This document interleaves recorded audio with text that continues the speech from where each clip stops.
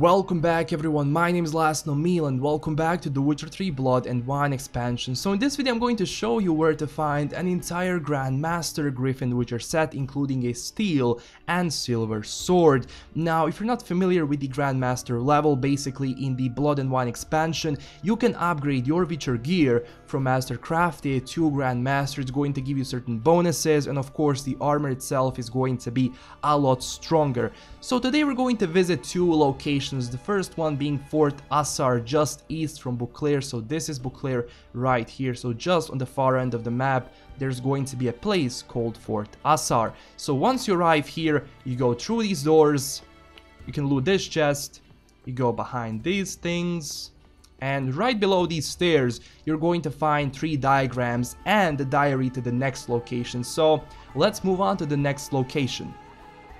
Now this next location is going to be a bit tricky because this is a Hansi base, and if you don't know what that is, it's basically Bandit HQ. You have to go and defeat a castle leader and liberate the place. So there's going to be around 100 bandits inside, so bring some potions to protect yourself. Again, Mount Crane Castle is just on the north from Fort Assar, so they're pretty close in length. And again, once you arrive here you have to go inside of this thing, and there's going to be an illusion right here, so you have to actually uncover this illusion right here. So when you uncover it, you go down these stairs, go all the way here, and don't forget to use your Witcher senses because you have to find a purple gem, I mean a gem for a portal. So I think the gem itself is going to be right here.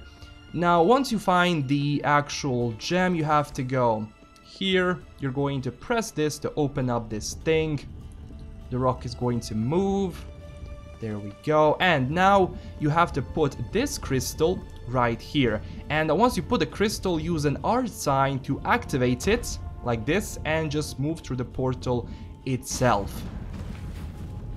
Now once you're inside, there's going to be a golem here, so once you defeat him you go up these stairs and use your Witcher senses right over here, and you're going to find all the remaining diagrams in this area. So guys, you have the complete Grandmaster Griffin Witcher set. It's pretty cool if you want to use that, and that's it. LastKnownMeal signing out, and don't forget to smash that like and subscribe button for more of these videos, and again, comment down below if you want me to find something or just want to say anything at all. So that's it, LastKnownMeal signing out, and stay classy everyone.